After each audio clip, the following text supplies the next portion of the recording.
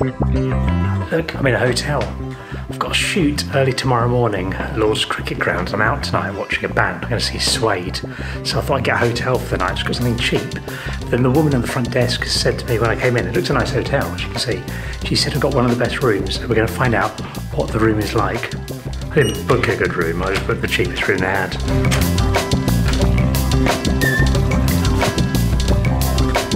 Oh my word.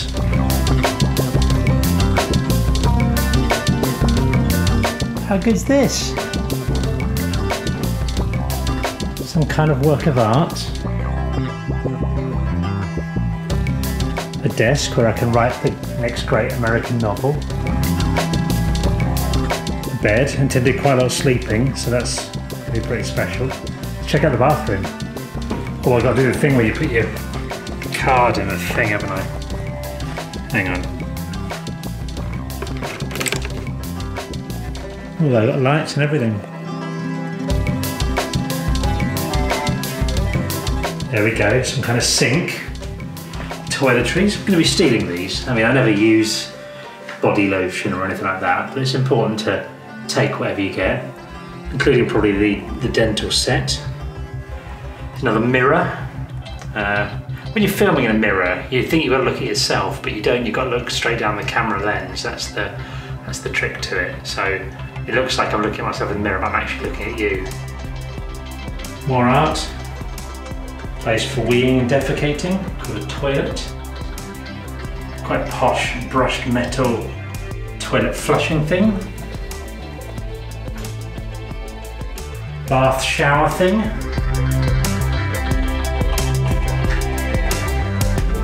Kind of coffee making device. We're allowed 2 coffees here, it seems. I wonder if they give you extra coffees in the drawers. No. 2 coffees, which we'll have in the morning. There's a further tea making thing. There's some biscuits there. Not allowed biscuits because I'm rank, so we'll have to leave them or take them away and give them as presents for Christmas for people. Look here, it's one of those room smelly things. Edwards and Raphael reed diffusers. There we go, vanilla and coconut.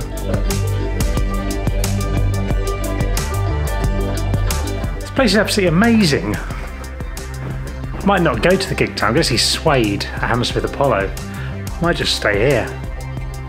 Brilliant. I don't get in hotels much, I like it. Quite tired from working late yesterday, so I'm going to have an afternoon nap.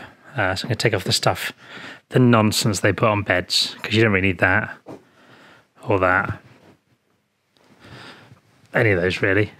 Also, I'm not really sure what this thing is. This sort of weird cloth thing. Does anyone know what this is called? An end cloth. There we go. Much better for sleeping in. See you in a bit.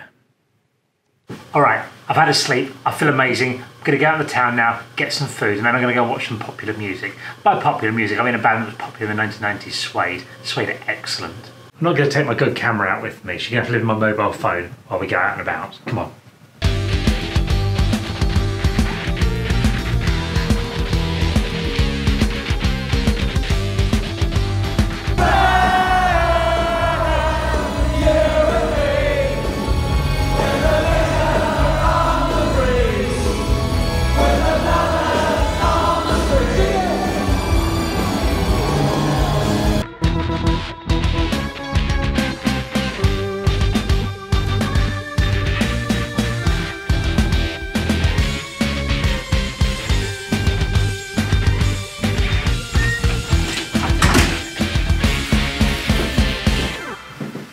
So I'm back.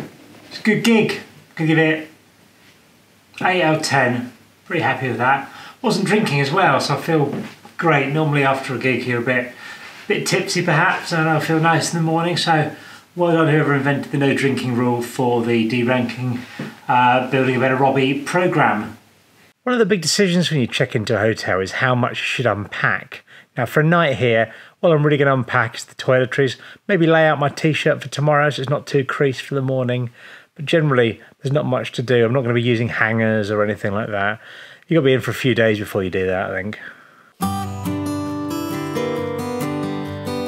Okay, got an early start tomorrow, so there can be no hotel pursuits like TV watching or minibar drinking, partly because I'm not allowed to drink also. But I'm going to get a good sleep. I'll be up bright and early to head off to Lord's.